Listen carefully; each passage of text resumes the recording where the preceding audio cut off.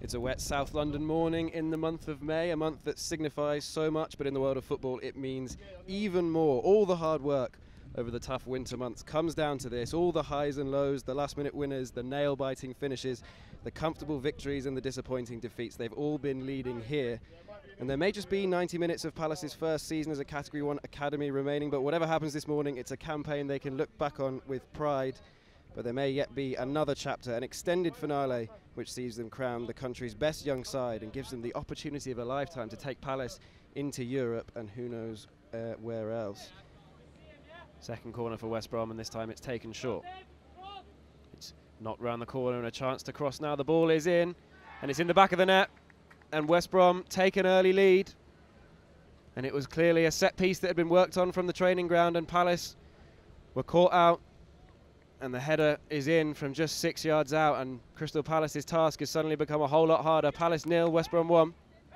Yeah, that was a real poor situation that we didn't deal with particularly well. I mean, you mentioned the set play routine, but... And what can Crystal Palace do in response? Here is David Omalabu. He's shrugged off the attention of Williams, and he has Adaramola in support. Chance to cross now. The ball does come in, it's pulled back. It's eventually cleared. Who will it fall to? Raksaki's shot is blocked and it will go behind for a corner. He's purposeful in the box, and it's a major strength of young Teo's game. Well, Omalabu's robbed the ball back here again, and Palace on top as it stands. The ball is only headed as far as Cadogan. Lays it off to Raksaki. And this time it's wide. Palace's best chance of the game. He's got Cadogan in support, who picks up the ball now and does well to hold it under pressure, but eventually is crowded out. He's won it back though. Ball in towards Akinwale, who gets a touch away. Here is Victor Akinwale.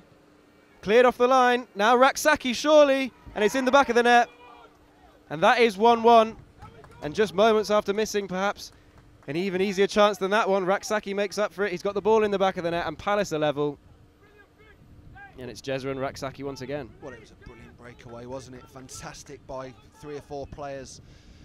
Malik does really well, holds off his man. I thought he was going to get barged out, but got his head up in wide areas, and it's a brilliant first touch there by Victor.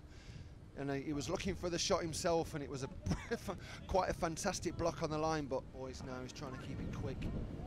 He's trying to get us back on the front foot again, and we've definitely done that.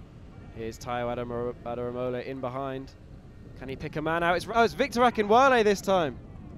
And Palace are 2-1 up. And how quick was that? Well, this is what I mean about this team.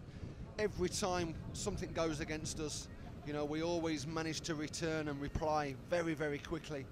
Not sure if it was a foul. The fullback for West Brom will be looking at the referee, but we mentioned about that little bit of calmness in the final third, and Teo once again just pulled out Victor, and Victor got his goal, and he'll be delighted with that. It was a good little finish into the bottom corner. Rodney will hook it back. Headed on by Sheridan, and now Raksaki again. This time he cuts onto his left foot. Raksaki shoots, and this time it's just over the crossbar. I'll just pause as Adaramola comes forward on the edge of the box. Chance to get a cross in towards the back post. Raksaki gets there. It's a good save. Falls for Cadogan, and then hooked off the line. Well, another big chance for Jezza and Raksaki, but then a Jack Wells-Morrison. Just got to be aware that, you know, we're not sloppy. We don't get caught on the counter. Here is Victor Akinwale. The referee's not given a foul, and he's advancing on the keeper now. Squares it, and it is 3. And just like that, Palace go from one end of the field to the other. And they boost their advantage in this game. It's a 2-goal cushion. And it's Palace 3, West Brom 1. And it's a brilliant time to score. It really is. Again, just one of them little lofted passes. Don't want to put too much power on the ball. A lovely little run by Victor there. Got his head up early, seen the advancing players, and it was on a plate, wasn't it, for Malik, and he'll be delighted with that. Let's just look at the way that clearance has only made it as far as Palace's final third. Here is David Omalabu, who's made space for the shot, and he's found the bottom corner, and David Omalabu gets his customary goal, and Palace have 4. And I think this performance just highlights just how impressive the first half was against this wind. You know, we took control of the first half, come away with a 2-1 scoreline at half time, and now just look at this. This starts with the goalkeeper. He just can't get it out of his box. It's so strong, this wind, but we've pounced on it, and brilliant by David. He wiggles and jiggles inside the 18-yard box, and a lovely little finish into the far corner.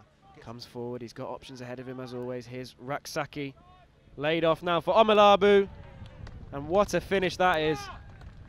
And David Omalabu gets his second goal of the game, and Palace do have their fifth, and that is just emphatic from Paddy McCarthy's young side going forwards. No, it's a brilliant counter play, it really is. The first pass out of pressure is vitally important, but it's the combination play on the edge of the box that excites me. It's a lovely little, a good little ball down the line to John, and John connected.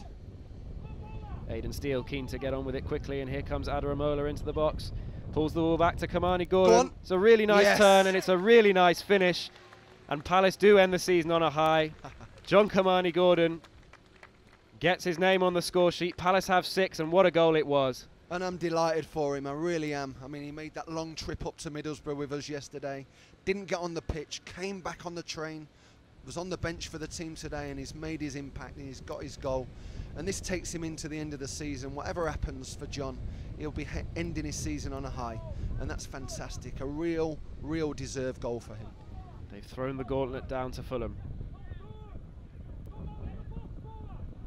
Here is Aidan Steele, maybe looking for a goal himself. Instead he lays it back to Cadogan across the face of goal, and it is 7, and it's deja vu in the most horrible way for West Bromwich Albion, because for the second time against Crystal Palace this season they're on the end of a 7-1 drubbing, and this time it was Ola Adabomi tapping in from just a couple of yards out, and Crystal Palace have made light work of this important game today.